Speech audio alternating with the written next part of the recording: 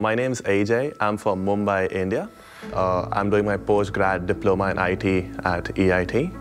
EIT has a wide variety of courses, especially specializing in information technology. So a few of the courses that I studied is information system security.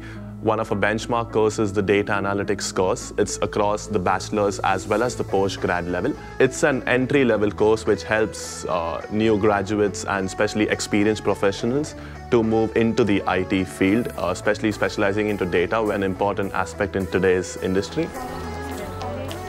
Hi, my name is Jomol and I am doing postgraduate diploma in IT at EIT.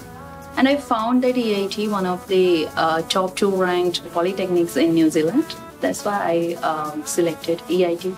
I've studied courses like cloud computing, content management, wireless and mobile, which are in sync with the industry. They have companies which come into college and they ask for summer interns.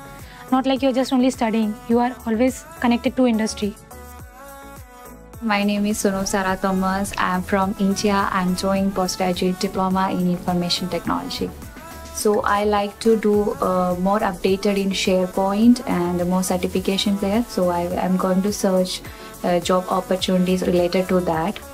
My name is Privi Jose and I'm from India.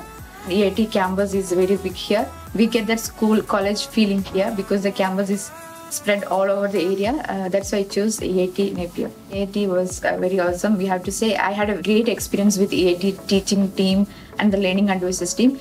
EIT makes you work ready and it just gives you the skills that are being needed for the industry. I've heard from a lot of students working currently in the industry right now. They have always told good about EIT. It's more on focusing on your life skills rather than just focusing on your education. So I do feel like coming to EIT I've made a great choice. So it's really been good for me that I've got to meet so many new people. I've eaten different foods. I can proudly say that I have come to a country where I've just enjoyed my time here.